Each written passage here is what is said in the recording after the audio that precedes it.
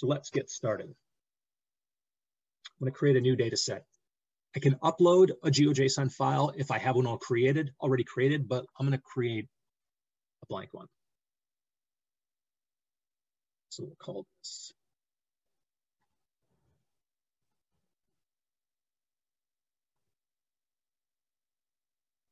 I suspect there won't be any surprises as to what I am going to map here today, since it does happen to be the greatest team ever. Now, when I get started, I've got a number of different things that are available to me. Now, you can see in the upper left-hand corner, I've got no features because I really haven't created anything yet. I've just got started. I've got my canvas here. I've got some options in terms of once the data set is created, how do I search it? The different background styles. I am going to pick a different background style as I get going. History is really cool because essentially I can see a log of all of the changes that I've made so far while building. Now, one way to create a custom map is I could zoom in. If I know where it's going to be, I could start to draw shapes, draw polygons, put points on there. But what I want to do is search for a couple of things. So let's get started. I will search for Statue of Liberty, and it'll find it.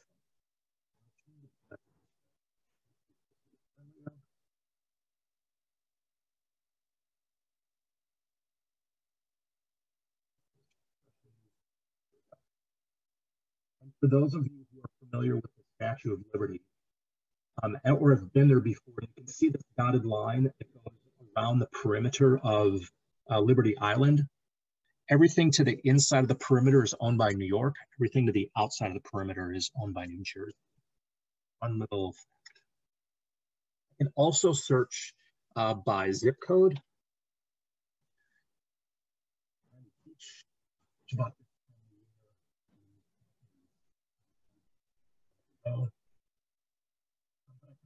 I can also start there. So the origination process of getting started with a map can be a bit simpler than just hunting and pecking for certain landmarks or certain things that I want to get started with. I can also overseas.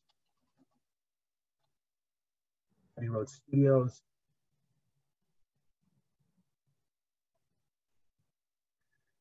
Famous crossing. Maybe I want to make a map of this. Maybe I want to combine this map with something else that I've already built. I'm in the same general geo area. If I'm planning for an event, if there are certain things going on in the UK, I want to know where landmarks are. I know I'm going to have visitors. I know that I'm going to have tourists, but I've got to keep people safe. I've got to reroute traffic. I've got to make sure I've just got enough capacity in order to accommodate all of the citizens who are going to be.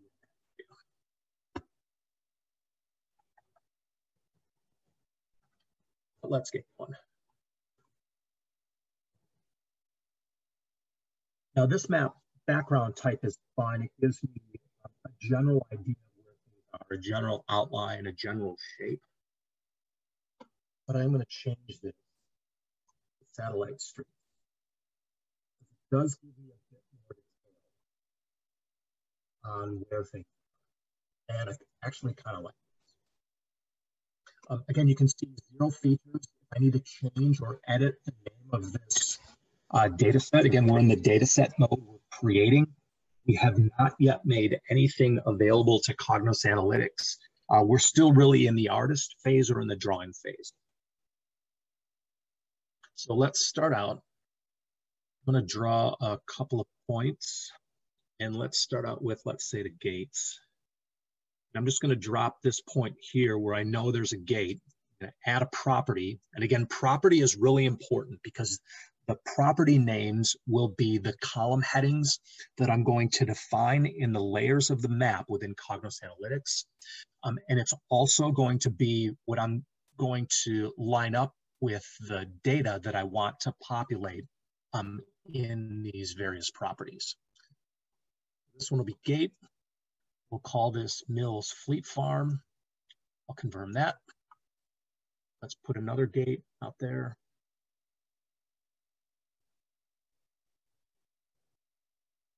This one will also be gate. I can reuse those properties. And we'll add one more gate.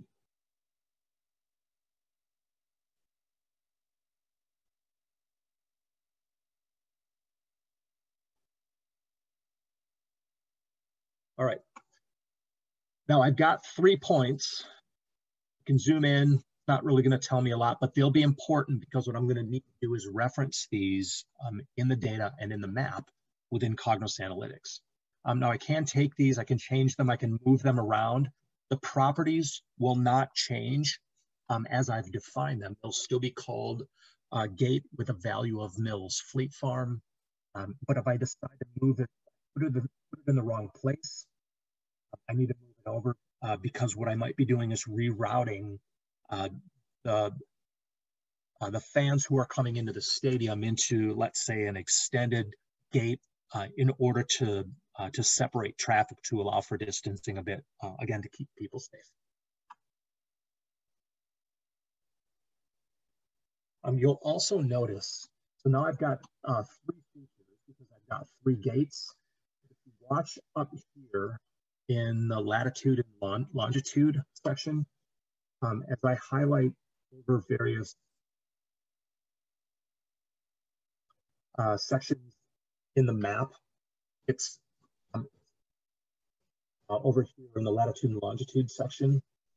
As I move around in the parking lot, it gives me very hyper-local, or has hyper-local sensitivity in terms of just being able to see very specific spots in the place that I'm going to be mapping, which is really cool, really important, because it gives me the level of detail that I just might need in order to create the objects and the things that I'm going to be looking for.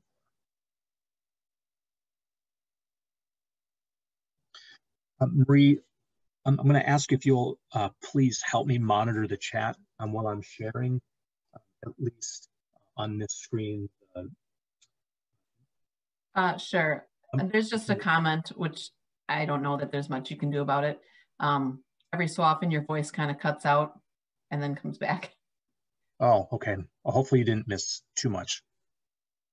No, I mean, I think it's okay for right now.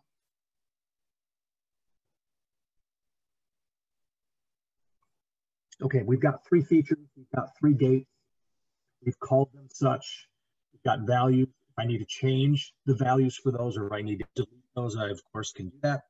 But let's zoom in here a little bit. I'm going to create a line. And what I'm going to do is I'm going to outline a section of the seating area here at Lambeau Field.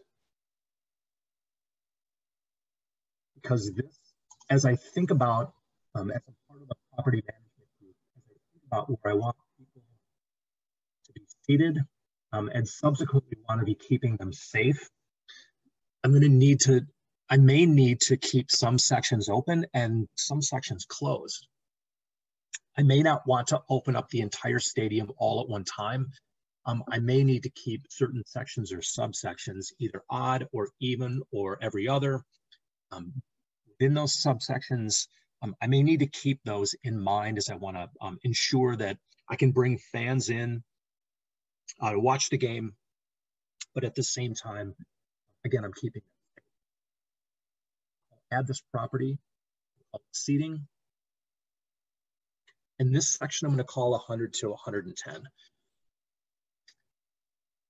It may so happen that I might want to change or reshape this particular polygon, and I can move it in totality. So maybe I want to slide it over if we decide that one of the end sections we're going to leave open, or if I decide that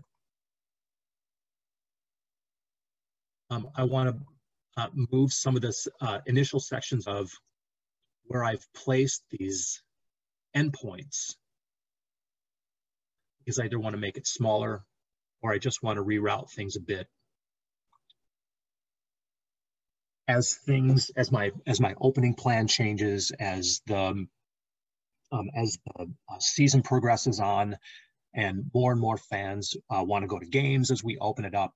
I'm just going to need to be able to adjust and ebb and flow a bit in terms of what I'm creating here in order to keep people safe with it. All right, let's create one more line.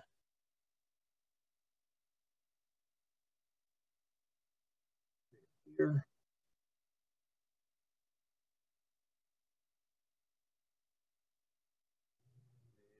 All right, we'll add this property. This will also be seating.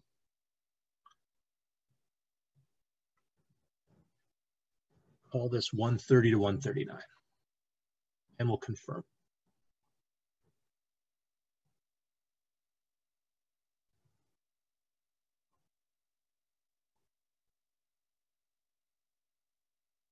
I'm going to add one more, and instead of using the line or instead of using the point, I'm going to draw a polygon. And let's create something in our seating section. And you'll notice that when I use this feature, it looks a little bit different while I'm creating the area. And honestly, this is the drawing feature that I tend to like the most because it just quite honestly goes the fastest. I don't think it has the greatest level of precision, but for what I'm going to do here, that's perfectly okay. This will be seating also. I've already got 100 through 110, 130 through 139, so let's call this 112 through 128. And I'm also going to use this polygon to create a parking.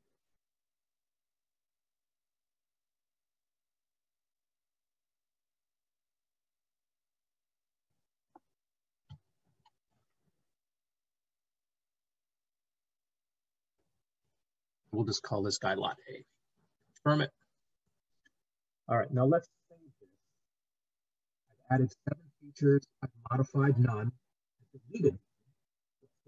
Save.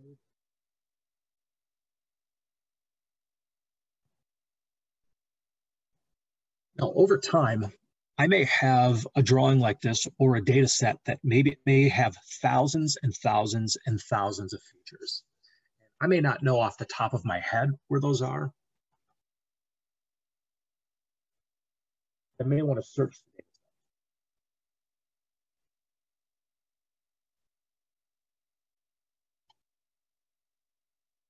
I can do that here.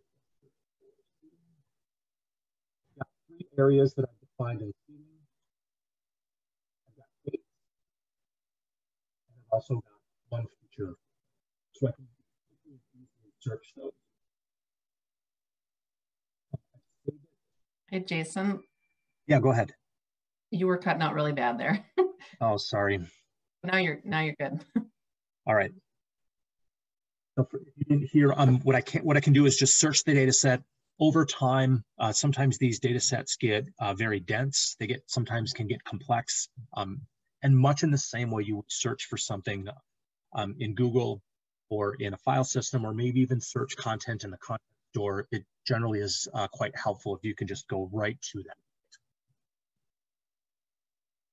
that. Something really cool. History. It's got a list of everything that I've done from the time I started, created a point, moved the point, modified. Here's the area of the seating chart that we modified. All the way to moving the polygon. Save it. And now we're good to go. All right, what I'm going to do now, Maria, are there any questions? No. All right, let's move on. I'm now going to take this data set and I'm going to compile it into a tile set. And remember, the tile set is the compressed version of all of these features. And it's structured in a way that the Mapbox API within Cognos Analytics can now call it, and it can be used accordingly to create maps within a dashboard. And in a report, by the way, the method by which you would call a custom map in a report or in a dashboard is exactly the same, no difference.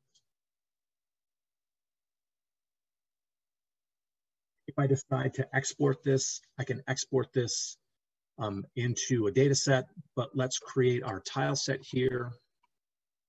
Here's my data set.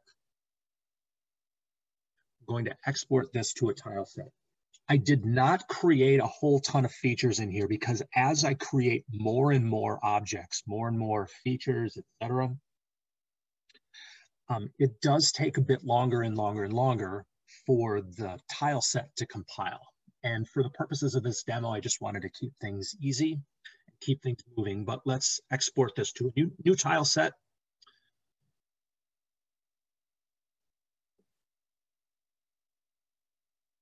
This will take just a minute.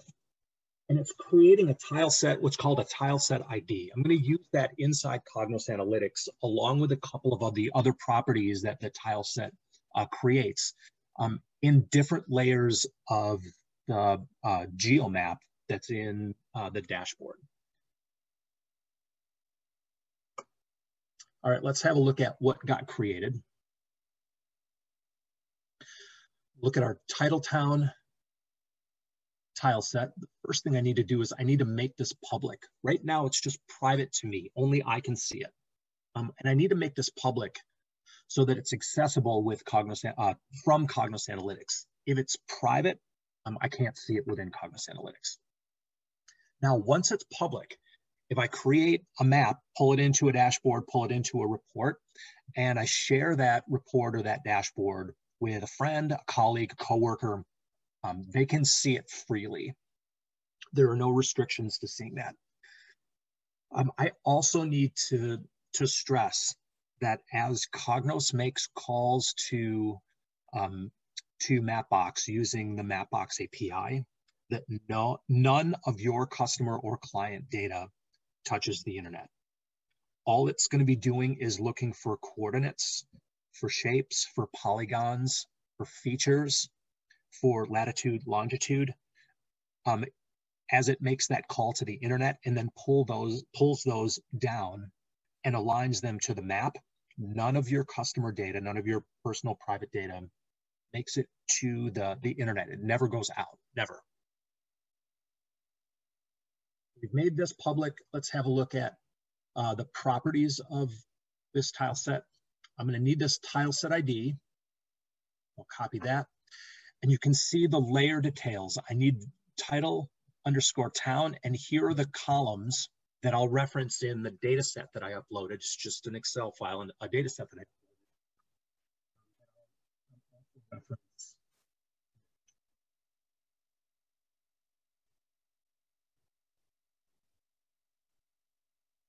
Actually, before I want to show you what a more complete data set looks like. And I've done a couple of these demos before.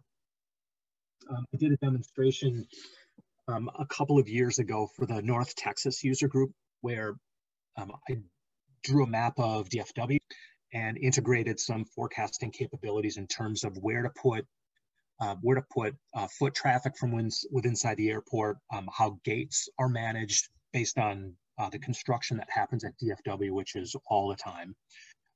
Given that some passengers may have families, some may have families with little kids. And I created that map and this map of Lambeau Field. I probably created this in about a half hour, all told. Teaching myself how to use Mapbox Studio was fast. It's not difficult. Learning curve is flat. And again, I created this map pretty quickly. If I click on these, I've got parking lot C, B, got the various lots. Here are my gates, Associated Bank,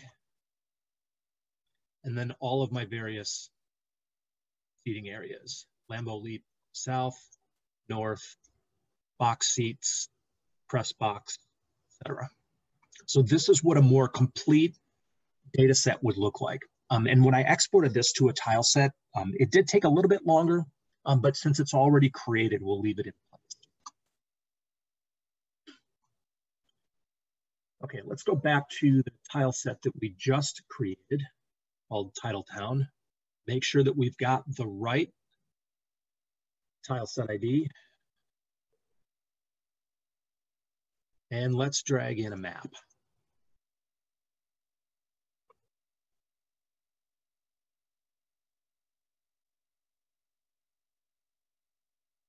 Okay.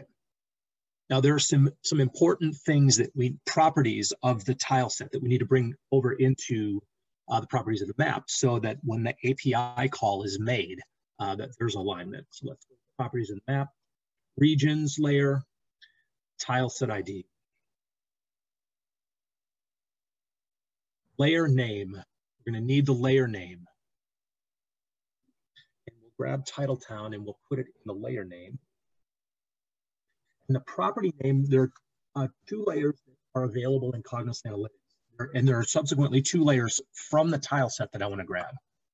I think I'm going to grab seating for sure. I'll just copy and paste those in. Now you'll notice that nothing lit up on the map yet. All I've done is connected the map using the map API to Mapbox or that custom map. I haven't brought in any data yet. But to give you an idea of data that I'm going to bring in and then mash up with the map, let's create a table and you can get an idea of what I'm working with. The date field, the week number, or the season, week of the season. Fields are important, the values are important. And you can see here the features that we brought in, the values for those features, and then ultimately the features by week number for each gate, for parking, and for seating, and all my sections, all of the parking lot areas, and subsequently the entry points where people will be coming into the stadium. So I'll keep this up just for a minute.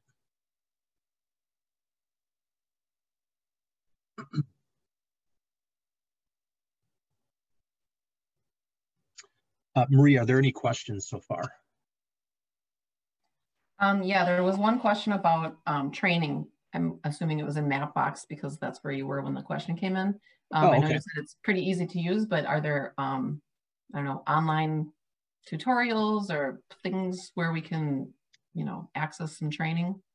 Yeah, sure. I don't know to what extent there's deep training, but what I found using Mapbox Studio is the hints and the tips, like learn how to adjust zoom extent, or learn about tile set, something about tile sets.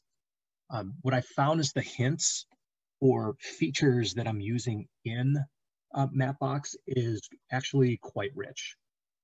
Let's see, what is it? A data set is an editable collection of GeoJSON features. So if I click on data set, now I've got an index of all of the terms that I might need to learn what they mean and then subsequently how to use them.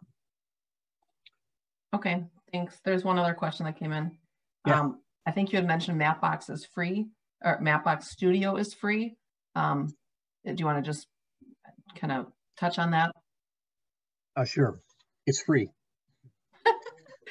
And when I say it's free, are there any limitations to like size of files, how many files? Yeah, there actually are. That's a good question. So when I say it's free, if I want to integrate Cognos Maps with Google Maps, I got to pay for those. Or I integrate them in with Esri, I got to pay for each call based on the service, however they price it. Every time I use Cognos Analytics with Mapbox, all of the calls to custom maps or even existing GeoJSON maps that I might download from a public site, all those calls are free.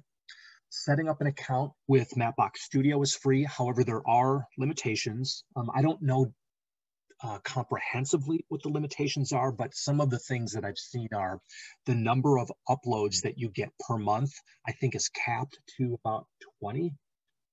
And the size of each upload, I think, also has a cap.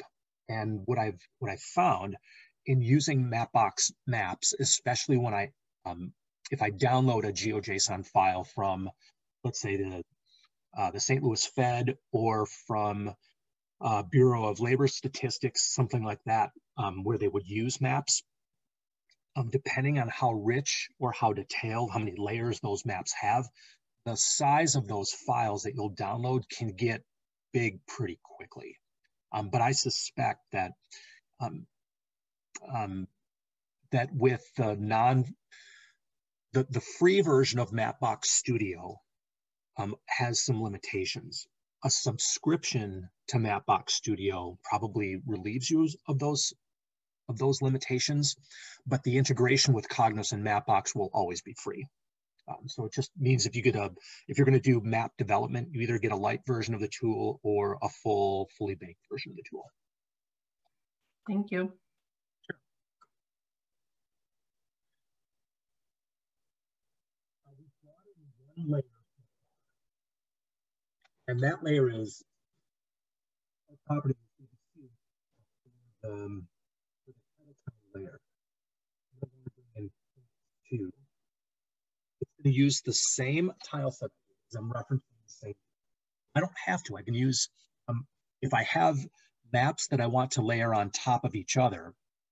So for example, I may want to take a geographical based map that has weather and lay that on top of, that's got all the features and the points and so on and so forth. And I may want to lay that on top of another map that I create. Let's say if it's a stadium or a park, Central Park, something like that. I'm not limited or constrained to have each one of these layers in Cognos Analytics reference the exact same tile set. I can have essentially have referencing two sources. And the layer name is going to be the same. The property, let's go.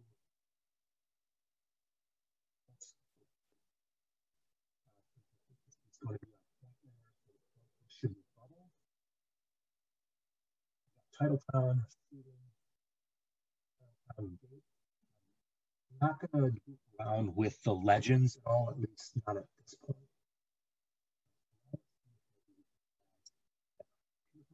Layer and Jason, we can't hear you. Is this any better? Yes. All right. I'm not going to touch the lat long layer. I'm just going to add data into the data slots for the region layer and the point layer. For the region layer, I know that I've got, that's seating. So let's grab values. That's going to be the location. And let's grab patrons, see if I'm doing this the right way. Let's zoom in here a bit.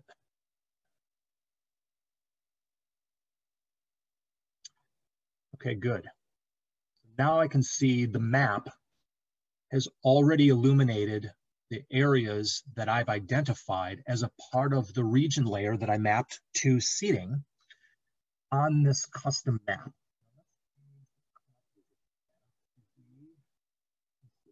What we had before.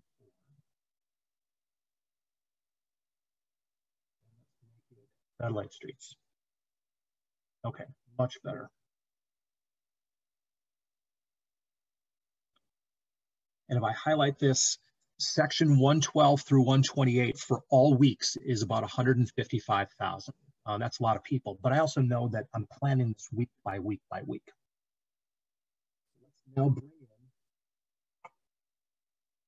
the value for our program. I'll bring in value also. And again, patrons.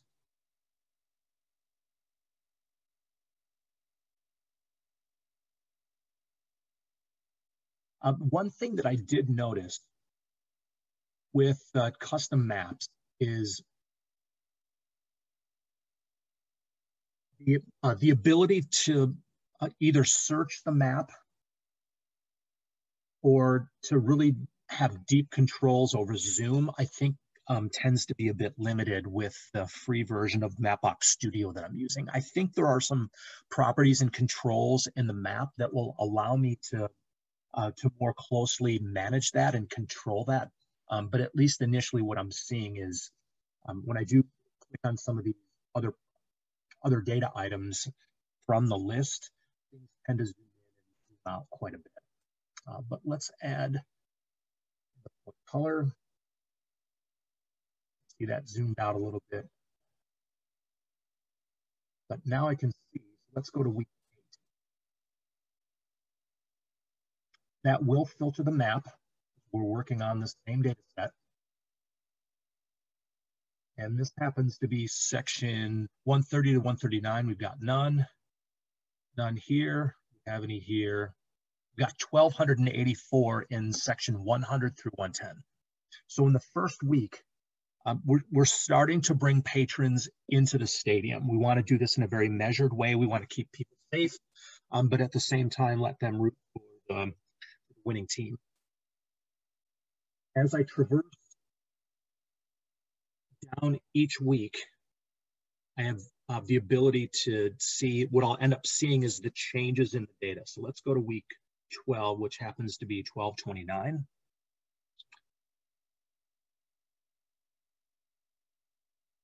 And let's see, now in section 130 to 139, I've got 500. And I've got 12,000 now in 112 through 120. Let's just see if I correctly. 112 through 128 and 111 through 1,000.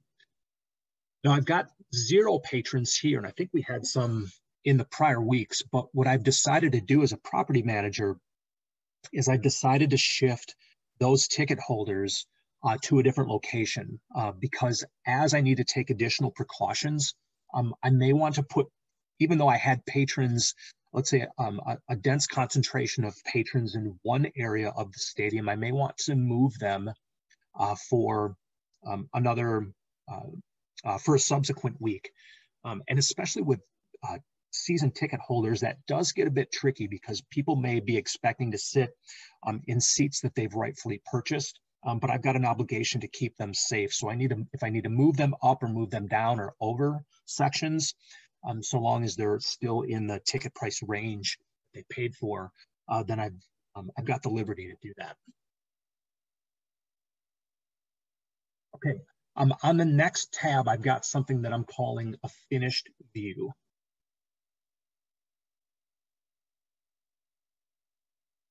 Let's maximize this. And this is, I think, more akin to what a traditional dashboard would look like. I've got 11, 15 to 11:29, all the way through 124, which is the NFC Championship game, which inevitably will be held in Green Bay. I think we all know that. I'm counting on that. But let's just take a look at what patrons it look like in terms of where they're seated. So 111 to 127 has 2,500. We've got a few people here toward the north end zone. South end zone has none, because we're not ready for those folks yet. And on the west side, we also have none.